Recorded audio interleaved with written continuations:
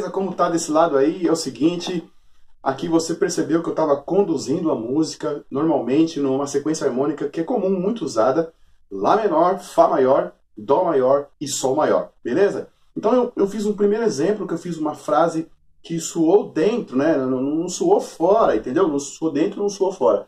Então, a segunda frase do segundo exemplo foi o seguinte, soou meio zoado, né? As notas não caíram bem. Por que que aconteceu isso?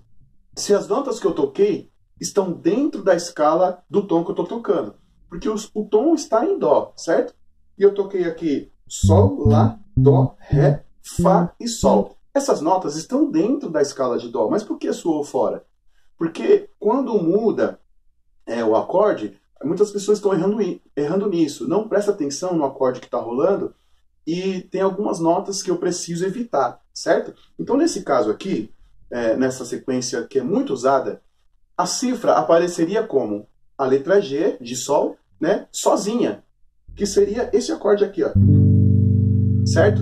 Então, quando eu toquei o Sol, Lá e o Dó deu um choque de meio tom com a terça do Sol, que é um Si, porque o acorde é formado assim, ó. O Sol tá aqui, né, que a frase eu fiz quando apareceu o Sol. Quando pintou o Sol, eu fiz a frase. Aí, Sol, então a terça tá aqui, ó. É um acorde maior, natural. Ele tem tônica, terça maior e quinta. É a tríade normal. Tem um outro vídeo que eu falo sobre formação de tríade. Você pode procurar aí, beleza? Então, como ele tem a terça maior, que é um Si, e quando eu toco um Dó, dá um choque de meio tom, né? O acorde está lá tocando assim, ó, com um Si aqui, e a frase que eu fiz, ó, aparece um Dó. Então, já sou errado.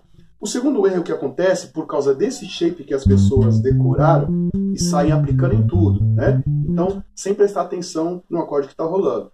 Quando eu toquei essa nota aqui, ó, Sol, Lá, Dó, que está errado, né? Ré e Fá.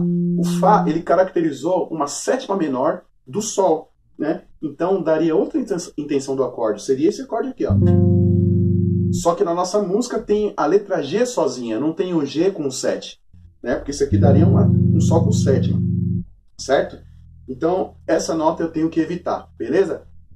Evito o Dó, por causa da terça, dá um choque de meio tom. E evito o Fá, que caracteriza uma sétima. Então, essa sétima não entra nesse acorde de Sol. Beleza? Então, fica atento nesses detalhezinhos, que aí as suas notas vão soar muito legal. Beleza? É isso aí, comenta, faz pergunta, vamos trocar ideia. E beleza, falou, até o próximo vídeo.